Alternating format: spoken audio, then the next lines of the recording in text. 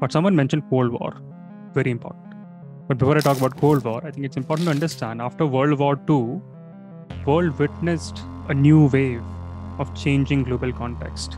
Few of the powers were forced to reevaluate their imperial ambitions.